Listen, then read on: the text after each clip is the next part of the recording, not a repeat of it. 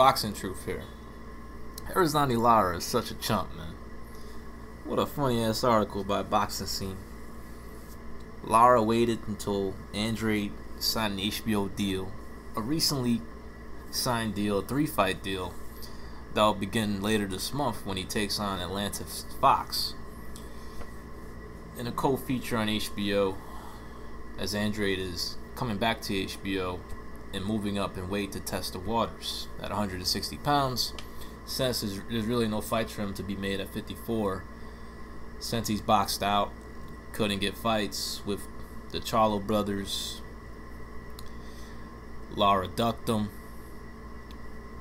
blatantly ducked him to fight freaking Tero Gusha, a cherry pick, one of the many cherry picks lately for Erislandy Lara. And Lara waits until the coast is clear, until, you know, when Andrade stops barking, because now Andrade's committed to another network, a network that Lara's advisor is not really affiliated with, in HBO. So Lara is seeing it's all safe and sound now. Now he starts barking. Now he starts calling out Andrade, damn well knowing that that fight ain't happening anytime soon. Now that Andrade's committed to another network, committed to a 3-fight deal, and is most likely going to stay in the middleweight division, try to get fights against the big names in that division. Andrade took short money, went to another country to fight Koke, got a decision,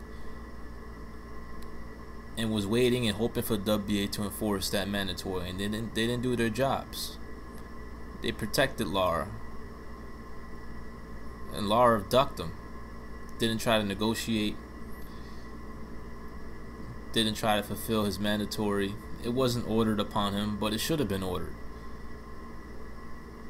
WBA came out with some bullshit saying that they'll negotiate later in the year, some shit like that. Lara cherry picks Gusha, and then he's talking about trying to unify with Jarrett Hurd, most likely. So Lara wasn't trying to fight Andrade. He's been avoiding, ducking that fight like the plague. It wants nothing to do with Andrade, because Andrade will expose him, he'll retire him, and Lara will go down as a guy who couldn't win the big fight, couldn't get the biggest paydays out there, called out Golovkin, but fights the Terry Gushas, the Delvin Rodriguez, the John Zaviks of the world. Everyone's taking tough fights this year, except the usual suspects, and that's Deontay Wilder. He only signs tough fights and then pulls out because of some weak ass VADA testing. Lara still cherry picking. Got a gift decision against Martirosyan.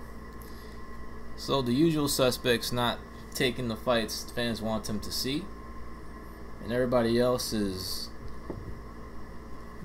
in big fights, trying to make big names for themselves, trying to legitimize themselves as true fighters and true champions. And you got fuckboys like Deontay Wilder and Lara in the protection program to this day.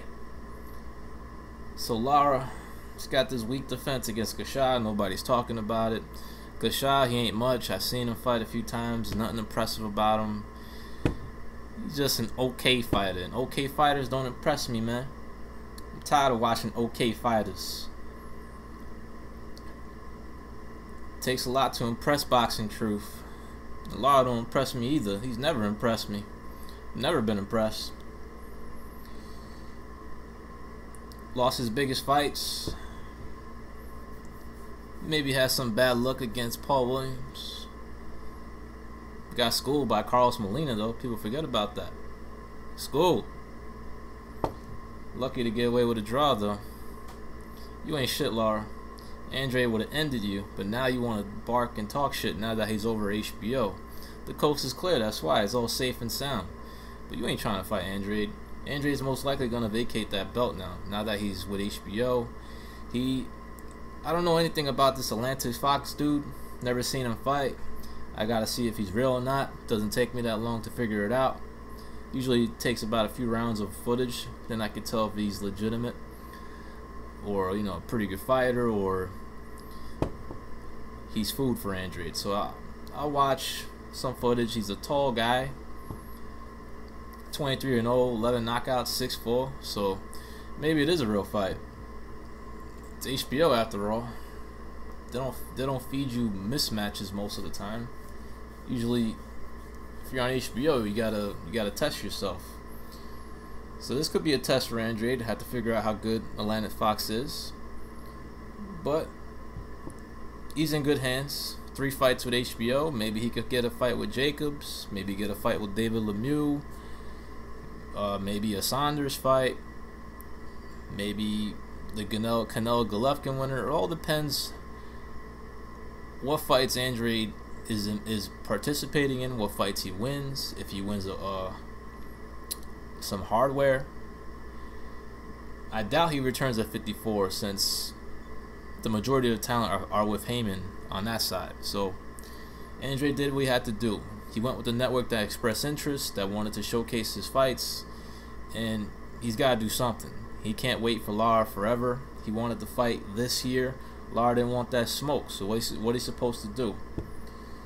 In the meantime, Lara is going to get through with this showcase, and hopefully he'll unify against Jarrett Hurd. I don't mind that fight. Lara thinks Hurd is easy work, thinks he can outbox him, but I think he's going to be in for a rude awakening. We'll see if Hurd can get past his assignment against Trout. Some people think Trout is going to school Jarrett Hurd, but nah, bro.